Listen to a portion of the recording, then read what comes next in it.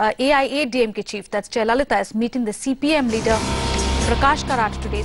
Talk is really of whether a third front is finally shaping up before the elections. Now, Jayalalitha's meet with Karat comes a day after she tied up with the CPI. This is an official pre-poll alliance now that she's had. The meetings are an effort to stitch up a third front consisting of the two left parties, the JDU, the BJD, JDS and Samajwadi Party. On the 5th of February, a meet has been called by non-Congress, non-BJP parties as well.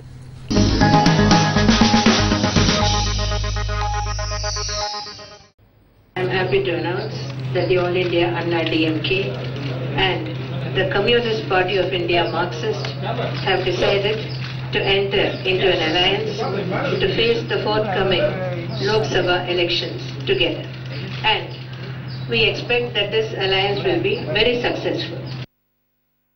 The All India AIADMK and the Communist Party of India Marxist have agreed to work jointly and have an understanding for the forthcoming Lok Sabha elections.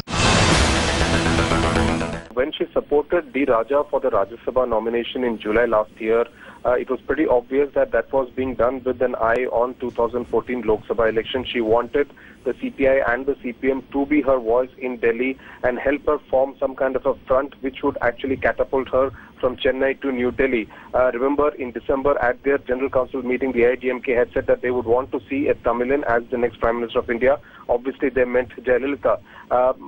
But now, obviously, Jayalalithaa does realize that she will have to do exceedingly well as far as Tamil Nadu is concerned, and then hope that the BJP and the NDA fall short of a clear majority, does not reach the 272 mark on its own, and therefore, after which she can try some kind of a hard bargain. She does realize that allying with the BJP at this stage does not serve any purpose. The BJP does not really contribute much to her kitty as far as Tamil Nadu is concerned. So, and she would also stand to lose a minority vote. So she's playing it very, very smartly. When I was speaking to several of AIADMK leaders last month, they said that they wouldn't really want to be with Narendra Modi at this stage, at least before the elections.